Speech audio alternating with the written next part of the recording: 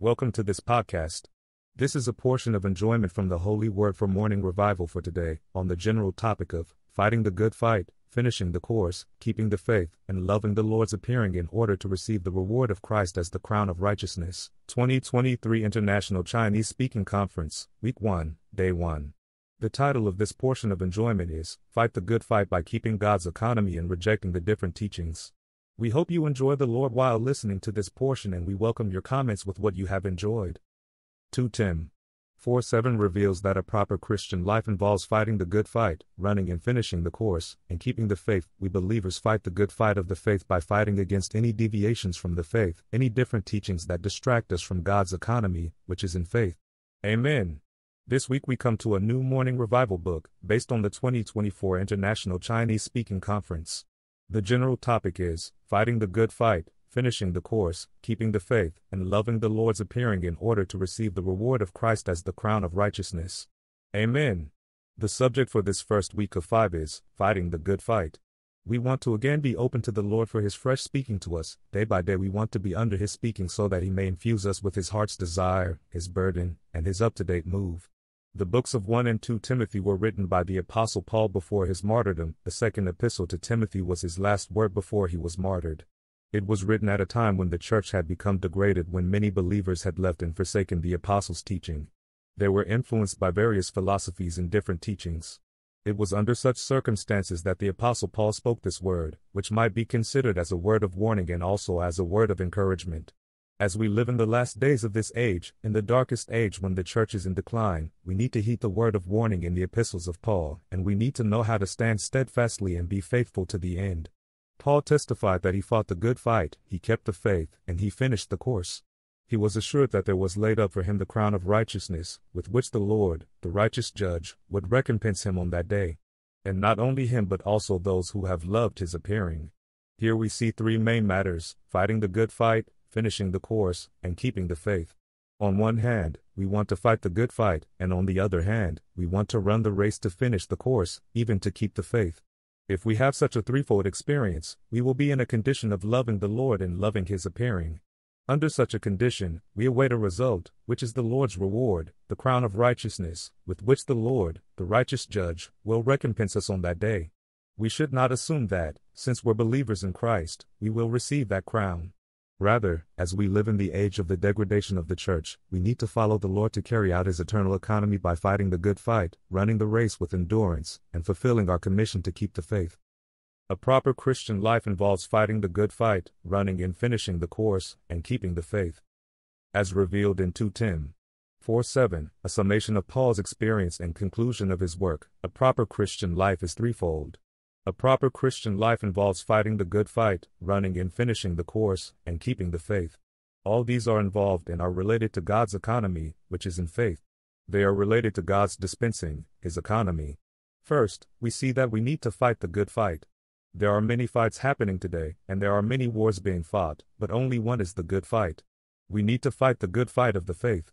We should not fight for our interests or for the interests of others, neither should we merely fight for the truth or for the church. We should fight the good fight of the faith. We need to open to the Lord concerning this and ask Him to enlighten us so that we may see what is the good fight of the faith, so that we may not fight in vain. We don't want to come before the Lord on that day and be told that our fight was not the good fight of the faith. We want to stand for God's economy so that His eternal economy may be fulfilled and the glorious Lord would have a glorious expression on the earth. This fight is indeed a good fight. Also, we need to run and finish the course that God gave us, the Christian race He has set before us. On the one hand, we fight, on the other hand, we run the race with endurance. Our Christian life is a race set before us by the Lord, and we need to keep running by looking away unto Jesus. He is the author and perfecter of our faith, and we look away unto Him as we run the Christian race. Hebrews 12:1, 1 Corinthians 9:24, 26, Phil 3:14, 2 Tim 4:7, Galatians 2:2, 5:7. Finally, we need to keep the faith. The faith was given to us, we have it, and we need to keep it. We have seen that entering the good land of Canaan involved warfare, and taking the good land involves warfare. God wants His beloved Son, the all-inclusive Christ, to be everything to us. He has prepared him, and the all-inclusive Christ went through a process to become the life-giving, compound, all-inclusive, bountiful, even sevenfold intensified Spirit to supply us bountifully for us to be normal Christians, overcomers in Christ, for the fulfillment of God's purpose that he may gain the church as the temple of God and the city of God.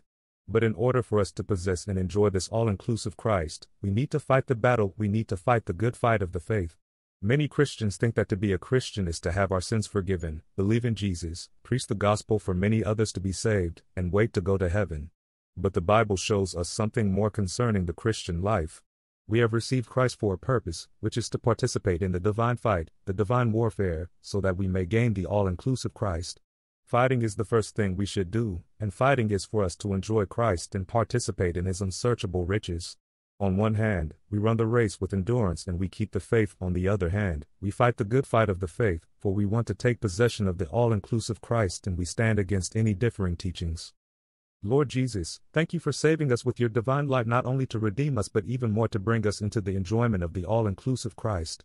Hallelujah, we believers in Christ are now fighting the good fight of the faith, we are running the race with endurance to finish our course, and we are keeping the faith. Amen, Lord, we want to enter into this fight today, fighting the good fight of the faith. We are not here lying passively and waiting for Christ to come and bring us to heaven, we are fighting to enter into the full enjoyment of the all-inclusive Christ. Hallelujah, Christ has been allotted to us to be our portion, and we need to fight to enter into the experience and enjoyment of Christ. Amen, Lord, we want to run the race with endurance by looking away unto Jesus so that we may finish the course and receive the crown. We want to keep the faith which was given to all the saints, keeping the word of God, the economy of God, which was given to us. Fight the good fight by keeping God's economy and rejecting the different teachings. 2 Tim 4:7 speaks first of fighting the good fight. We need to know what is the good fight and we need to fight this good fight. 1 Tim 1:18 says, "This charge I commit to you, my child Timothy, according to the prophecies previously made concerning you, that by them you might war the good warfare." To fight the good fight is to war the good warfare. On the positive side, this charge concerns the economy of God, and on the negative side, it concerns the different teachings. Positively, we need to keep, enjoy, and remain in the economy of God, his divine dispensing. Negatively, we need to fight against different teachings and stand against them, even put them aside and reject them. We believers in Christ fight the good fight by receiving the apostles' charge. This is not an ordinary, general charge, but it implies a commandment, that we may fight the good fight, that is, war the good warfare. The apostle Paul, according to his God-given authority, charged his young co-worker, Timothy, to war the good warfare. We may think that we love peace, we don't want to fight, we want everyone to be in peace, and harmony is what we prefer. But God's economy requires our fighting, because God has an enemy in this universe, and this enemy needs to be defeated. Whether we like it or not, the Lord charges us to fight the good fight by keeping God's economy and rejecting the different teachings. We see this in 1 Tim 1:3-4, where we are told that Paul exhorted Timothy to remain in Ephesus, to charge certain ones not to teach different teachings but rather, to remain in and teach only God's economy, which is in faith. Different teachings are teachings that differ from God's economy. They include myths, unending genealogies, and all kinds of things that, instead of strengthening the saints in the faith, produce questioning. It is a very serious word that we should not teach different teachings. Anything that is not in line with God's economy should be put aside and not taught. Anything that is not in the central lane of God's economy should not be taught. As the Lord's recovery is spreading and we are increasing in number, many young people are being raised up. The young generation needs to be very clear about what God's economy is. God's economy is his eternal plan to dispense himself in Christ through the Spirit into us to be our life and life supply so that we may be built up together to be his body, built up to express him in the universe. God's economy is his household law, the plan he made to distribute all the riches of what he is into his household, which is us, the church. God has a household management, a household administration, a household government. He has a dispensation, a plan, or an economy for administering all the riches of what he is to all those who are in his household. God's economy in faith is his household economy, his household administration. His economy is to dispense himself in Christ into us, his chosen people, so that he may have a house to express himself, and this house is the church, the body of Christ. 1 Timothy 3:15. The Apostle Paul was centered on this economy in his ministry, Colossians 1:25, 1 Corinthians 8:17, but God's enemy used the different teachings of the dissenting ones to distract his people from this economy. As we are living the church life and learning to function in the church, we need to remain in and keep God's economy, and also we need to reject and stay away from different teachings. God's economy is in opposition to different teachings. God's economy is in faith, but the different teachings are based on the principle of the law and are centered on the law. 1 Timothy 1:7-10. God's economy does not just require us to be good men or spiritual men, even to be overcoming people who do many works for God. God's economy is simply to work himself into us, to mingle himself with us, and mingle us with himself, so that he may gain the church, the body of Christ. We are not here to have a better conduct or a better family life. We are here to give heed to God's economy and have God wrought into us so that we may become his corporate expression. We need to fight against the deviation from the faith, that is, fight the good fight of the faith, 1 Timothy 6:12. Different teachings may sound interesting, may be logical, and may even be scriptural, for they quote many things in the Bible, but they cause us to deviate from the central line of God's economy. So we need to fight the good fight of the faith and not let any different teachings distract us from God's economy. If we give heed to different teachings, we will thrust away faith and a good conscience, and we may become shipwrecked regarding the faith. 1 Tim 1:11-19. God's economy is in faith. His dispensing into us is by faith. We need to remain in the organic union with the Lord, our faith, and receive and enjoy the divine dispensing of the divine Trinity into us by means of his economy. It is by faith, not by works of law, that we are born of God to be his sons, partaking of his life and nature to express him. It is by faith, not by law, that we're put into Christ to become members of his body, sharing all that he is for his expression. Hallelujah. Lord Jesus, we want to fight the good fight of the faith by keeping God's economy and rejecting any different teachings. Hallelujah for God's economy, which is faith. Amen. Lord, we open to your divine dispensing today.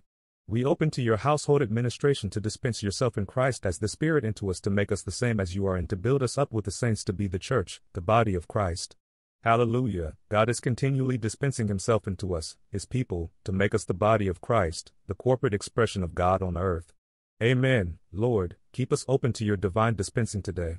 We want to reject, repudiate, and stay away from any different teachings, which produce questionings, rather than God's economy, which is in faith. We want to remain in the realm of faith, for it is by faith that we are born of God to be his sons, and it is by faith that we are members of the body of Christ to corporately express him. Hallelujah. We can fight the good fight of the faith by remaining in the realm of God's economy, teaching only God's economy, and rejecting any different teachings.